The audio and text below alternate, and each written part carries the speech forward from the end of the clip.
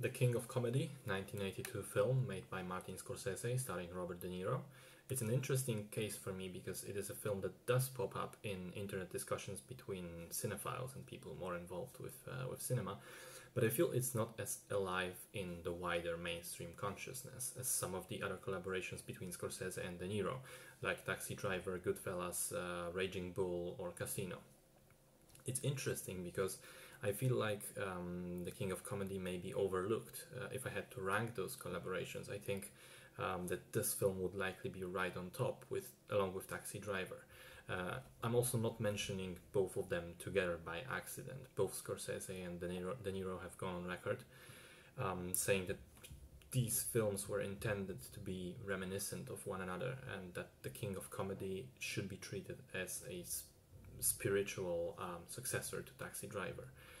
And they both have been mentioned by Todd Phillips and Joaquin Phoenix as the main inspirations behind the upcoming Joker film, which I'm very excited about. So, having previously seen Taxi Driver and loved it, I now sat down to watch the other film and see what I've been missing on. So in The King of Comedy, De Niro plays Rupert Pupkin, a struggling comedian who is not really performing anywhere, but instead lives inside his head for most of the time, imagining himself being loved and cherished and respected by the wide audiences.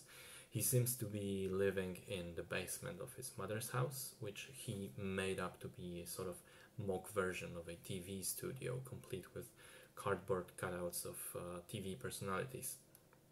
So Rupert routinely gets lost in his imagination, going into all those scenarios and visions where he's being interviewed about his life and career and success. And the actual plot of the film opens with him managing to get himself onto a car ride with Jerry Langford, his idol and a famous comedian and late night show host. So Rupert tries to convince Jerry that he's the next big thing, that the next talent on the radar, and that Jerry should take him on the show and give him a chance. Jerry, to get rid of this very clearly psycho fan, tells Rupert to contact him later, which he then tries to do, obviously tries following up on this. And he starts calling Jerry's office, he starts visiting it personally, even trying to find Jerry himself out on the street. And in general, he's becoming more and more harassing. So I think that the film has this dual nature to itself. On the one hand, it is a character study, especially in the first half, of a man that lives, as I said, inside his head, that is losing his touch with reality slowly, not the least because of his loneliness in the world. We see Rupert have these delusions of grandeur and imagining himself as being on top of the world. In this way, in this character study aspect, the film is very reminiscent of Taxi Driver indeed. Yet at the same time, it doesn't feel like it's an unnecessary copy. It doesn't feel like it's doing the same thing again. It takes a similar fundamental setup, but then goes into a completely different direction with it. At this point, I have to say that I was hugely impressed with Robert De Niro in the role.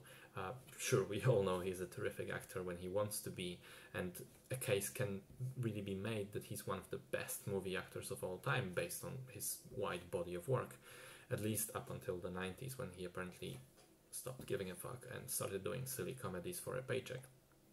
But for me, The King of Comedy really showed his capabilities and his range as an actor, because it's such a different role to the other ones he's known for.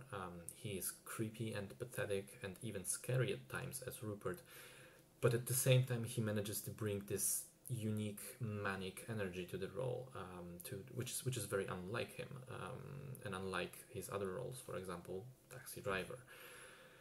The second large aspect of the film itself is that it's a huge critique on the celebrity culture in America. We see the insanity that Rupert and his so-called friend Masha slowly succumb to. We see how they put Jerry on the pedestal and don't even really consider him a normal human being, a living person, just this larger-of-life celebrity figure that they want to be friends with at all costs, that they want to be similar to. And then we also get to see Jerry's perspective. There are scenes where he's walking around town, walking down the street, trying to get lunch, and he gets recognized all the time, asked for an autograph, for a picture, smiled at, yes, but also quite often pretty much harassed.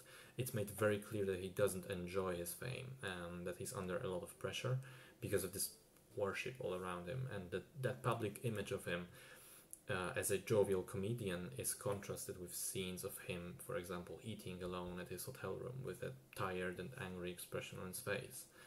I think that this aspect is also amazingly well done and at times completely terrifying in its accuracy, especially as, despite the fact that the movie is now almost 40 years old, it hasn't aged a day. I mean, the celebrity culture has not gone away.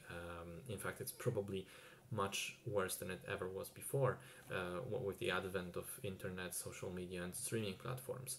We live in a time when so many people have those delusions of grandeur so well portrayed in the film, setting up fan pages for themselves on the internet, Instagram profiles, Twitch streams, blogs, vlogs, YouTube channels.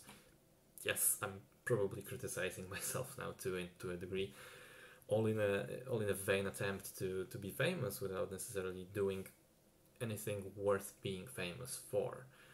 And this is another thing I want to touch on.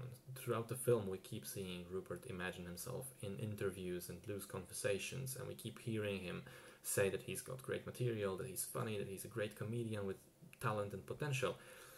But up until the very end, we never actually see him performing or even just practicing his material, his jokes, his stand-up routine. That's all the more mind-blowing because you see this man who already has clear, detailed plans for when he can reap the rewards and the benefits of his work and the appreciation for that work, but is never actually seen working. And the last thing I want to discuss is the very last scene of the film, which is a fantastic open ending, which I love open endings. There are two possible interpretations to it, and the way Scorsese shoots that scene within the context of the movie makes it so they both deliberately make perfect sense. And regardless of which ending version you choose to believe, you can not only make a good argument for it being the correct one, but what's more impressive is that both offer some really deep commentary as a consequence of them. They're really thought out. I won't tell what exactly happens and what are those interpretations. I don't want to spoil it, and they're both quite clear to recognize when you see them, when you see the ending. What I will do is just strongly recommend this movie to everyone. I think it is absolutely terrific, despite some minor pacing issues in the second half. And not only is it a great film on its own, it is even better in tandem with Taxi Driver. And in light of all the positive buzz about Joker and the fact that much of the king of comedy can be seen in the trailers for Joker, and the fact that De Niro himself is also involved in the upcoming film, I can't help but be even more excited for it.